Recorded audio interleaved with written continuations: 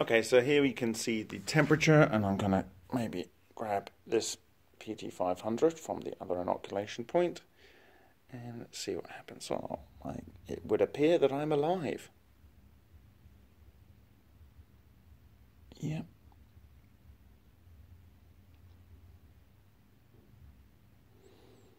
Okay, so that's the temperature of the output water.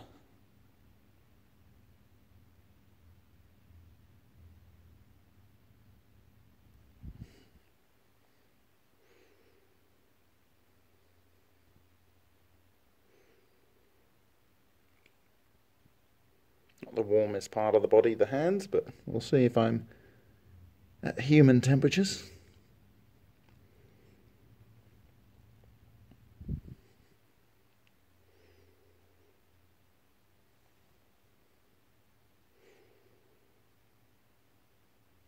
Okay, well, you could see it was moving. It resets the display every now and again. There's not much going on. So let's get to the okay, that's that temperature. Right, this might be the input temperature. So I'm going to blow on the non-return valve, and we'll see if this goes up.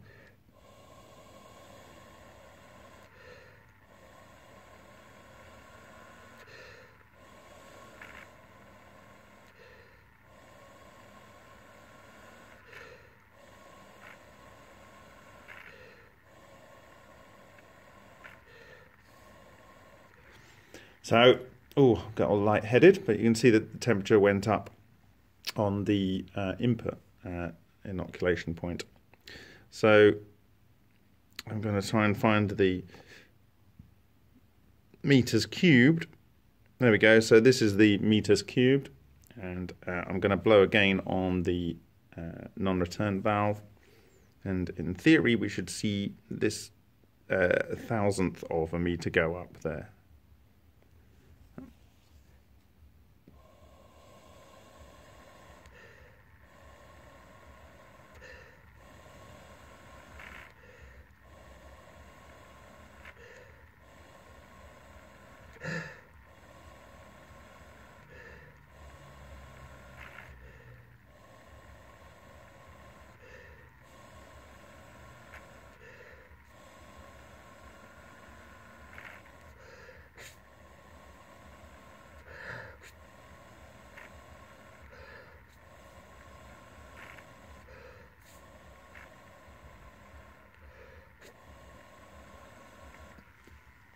Wow, makes her really lightheaded.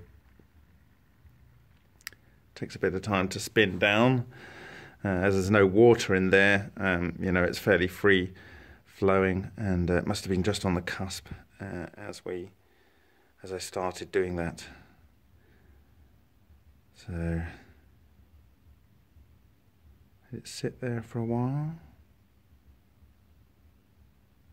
It says I think it's a 0.02 or something, 0.002 meter cubed accuracy. Let it sit there.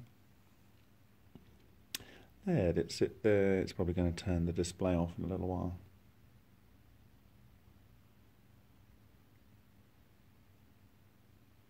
Okay, I'm going to try and blow on it again.